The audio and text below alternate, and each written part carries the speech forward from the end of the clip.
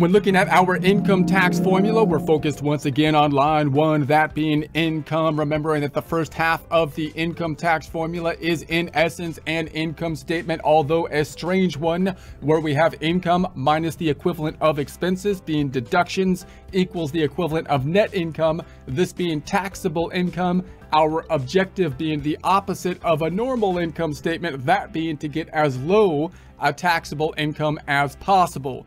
So with regards to the income line, then the question is it income? If it's income, do we have to include it in taxable income? That's the general concept. We're now focused in here on the IRA and whether or not we have income with relation to an IRA. Most of this information is going to come from the Form 1040 instructions, tax year 2022 line instructions you can find at the IRS website, irs.gov, irs.gov. First page of the Form 1040, we're focused here on line 4. And so let's get into the general concepts of this. Now, when we think about an IRA, we're thinking about a benefit that the tax code might provide, trying to incentivize us to save for retirement. So the general idea would be we as decision makers are quite good at the day-to-day decisions, but we're not as good oftentimes with those long-term decisions, possibly sacrificing in the current day for a bigger benefit at a later point in time, in this case, saving for retirement. So the government tries to put incentives in place through the tax code to get us to do certain things, such as save for retirement. So different kinds of retirement plans then could be through the work, which would be the 401ks, the 403bs, and so on. And then if we don't have a retirement plan through work, or if we're able to also invest in something that's not tied to our employment, which is what we're focused generally on here, we've got the IRA distributions.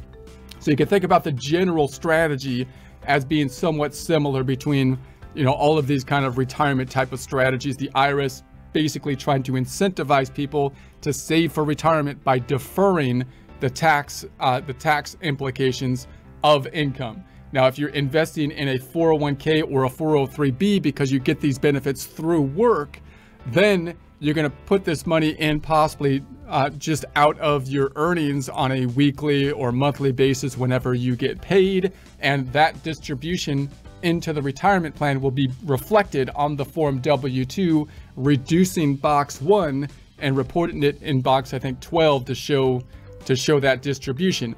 Therefore, it's quite easy in those situations to report the W-2 income that has been reduced for any contributions to a retirement plan.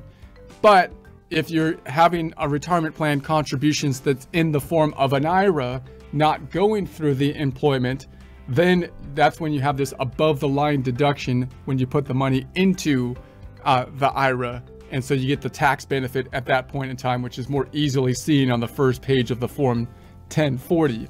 Now, that's really just going to be a deferral of the taxes, because you're basically lowering the income at the point in time you put the money in.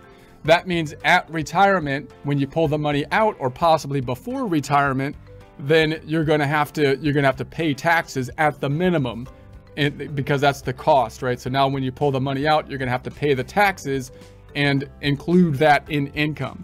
Now, if you don't wait till retirement age, you will then generally also have to pay a penalty on it, because the whole deferral process was based on the idea that you're basically locking your money away for retirement. And if you don't do that, if you pull it out early, then you have to pay the taxes that you deferred, which makes sense, but also you get penalized on it. That's the general notion.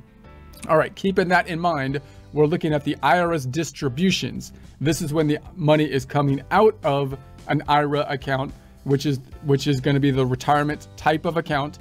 And also, I just want to point out, when you think about these kind of retirement type of accounts, people often think of them as completely separate kind of things. Like an IRA or a 401k is different than investing in a mutual fund.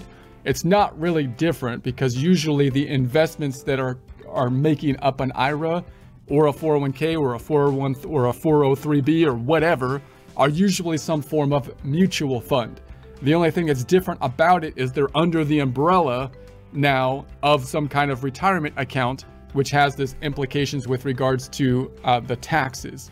So now we're thinking about these investments that are under the umbrella, usually stocks and bonds, of an IRA that are being distributed, meaning we're taking the money out, and now the financial institution is going to be reporting, because that could be an income triggering event, given the fact that we got the tax benefit when we put it in.